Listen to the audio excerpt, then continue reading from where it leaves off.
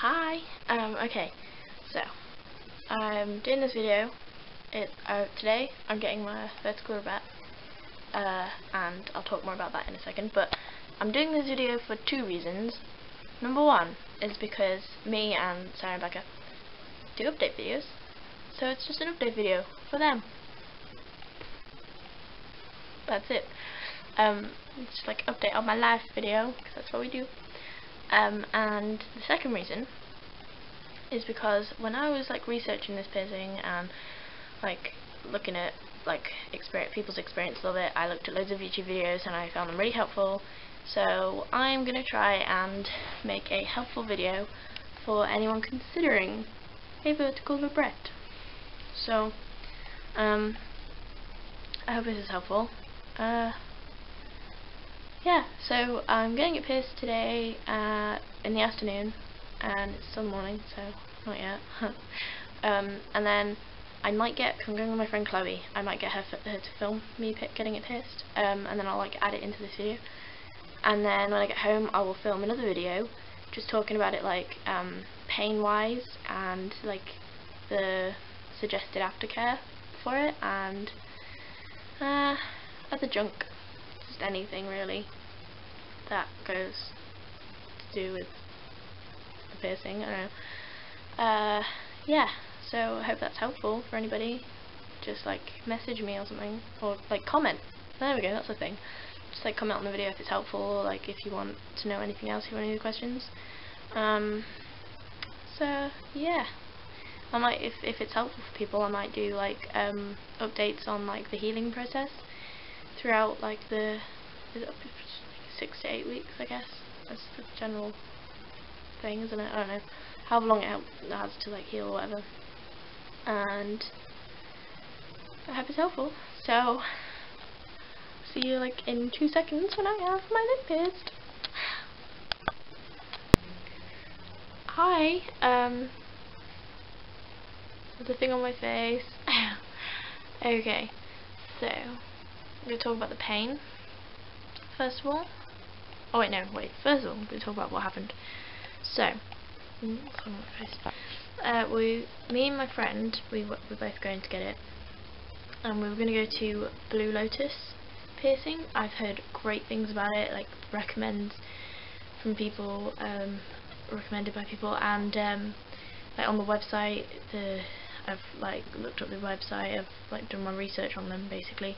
I've watched YouTube videos of the piercer Nikki doing piercings, and she looks amazing at it. She's had like so much experience, like 10+ years of experience, and she looks really amazing at doing her job.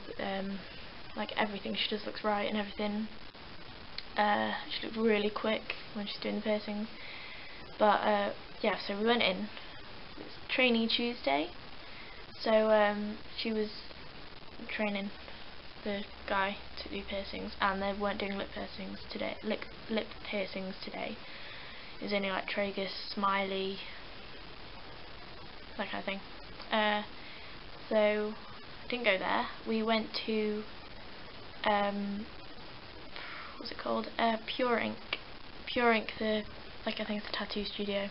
Sounds like it should be Pure Ink, but yeah, they do piercings as well. We went in. And my friend Chloe just like she asked the woman, she was like, "So you do vertical Labret piercings here?" And the woman was like, "Yeah." So Chloe goes, "Oh, we'll have 2 then.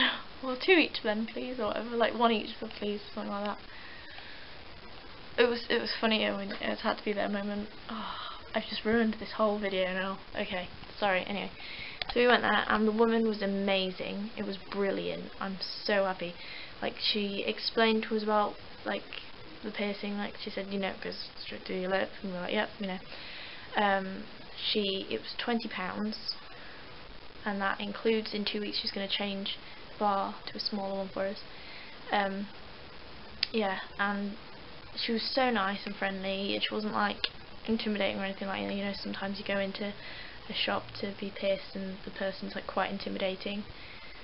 She wasn't. She was lovely. She kept asking, like, "Are you okay? You feel okay? You don't feel dizzy? Anything like that? Don't feel faint?" And like checked the dots. I think it looks straight. Let me check. I think that looks pretty straight.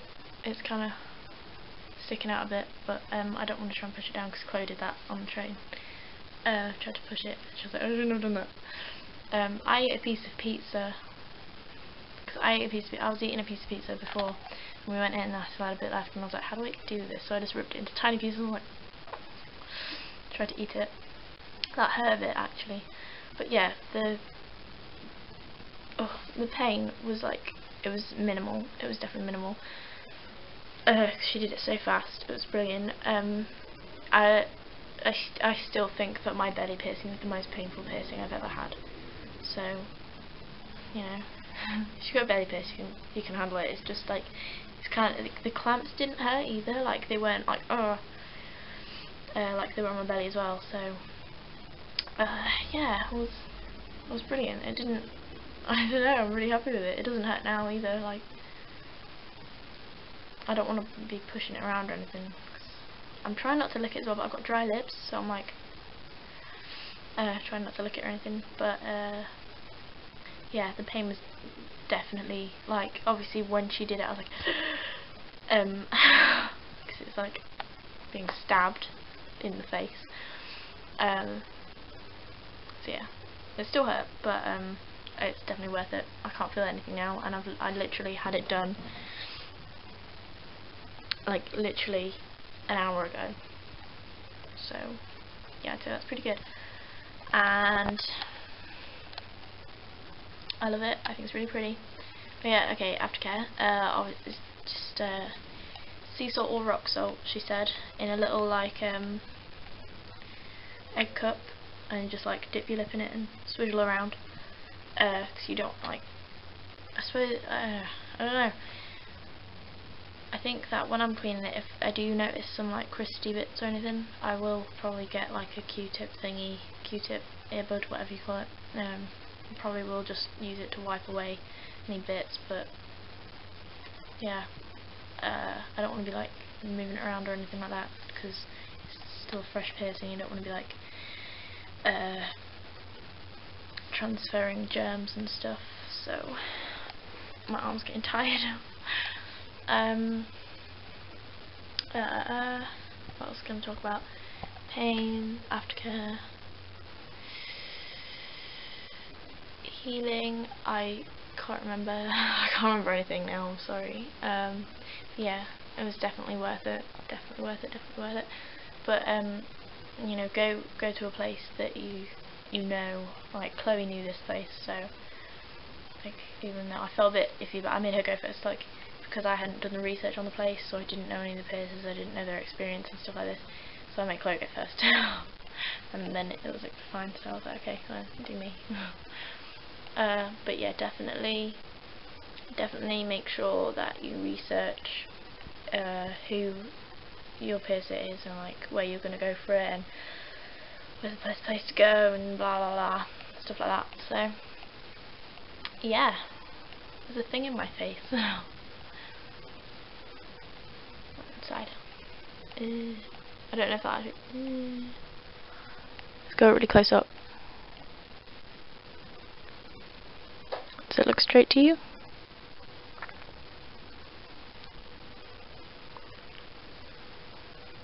Yeah, I really like it. So yeah, if this is a helpful video, I don't really know how it's helpful because I haven't really said anything helpful. I'm sorry. I'm like a bit but yeah, definitely it's not that painful. It, like, if you get it done by the right person, then it's fine. Comparing it to other piercings, like other than belly button, like it was more painful than this, obviously, because this it's just meh. It's like a little flick in the nose, kind of. It was a bit more painful than my septum piercing, because like that's up my nose in a minute, but it was more painful than that, like obviously because it's like a thicker piece of skin here. Like your septum is like this tiny bit of skin. It's like, this is a thicker bit of skin, so it hurts more than that. But yeah, it was like straight as she was doing it, it hurt. Like obviously it's like a stingy piercing pain. And then and she had the thing in it, like just the little hollow thing while she was getting the jewellery, and that was fine then. I was like, I've got a thing in me. And then when she was putting the jewellery in, that was horrible because the metal's cold and it's like, I hate that. I hate that feeling. It's the worst. But it's over now. So, and I didn't usually like my septum, when she was screwing on the ball, I could feel that and I didn't like that. But this, I didn't even notice that she was doing it. I've got loads of like bottled drinks and I don't know how to drink them now. I haven't tried. I think it should be fine though, because I don't know. That's the only thing I'm worried about now. I ate some pizza, so it's kind of like, it hurt a little bit, because that was like literally like 10 minutes after I'd had it pierced. I was like eating a bit of pizza, but it wasn't too bad, I suppose. Oh yeah, when I was on the metro on the way home, like 20 minutes after I had it pierced, it was like throbbing, like a kind of warm throbbing type thing, but that's gone now. I didn't bleed. I didn't bleed at all. Yeah, I think that's it really. It's really great so far. I love it. I love it. My mum's gonna hate me forever. I'm sorry. I love you. I'm sorry. I can still see the blue mark, wait. Can you see it? It's actually green. It was a green pen.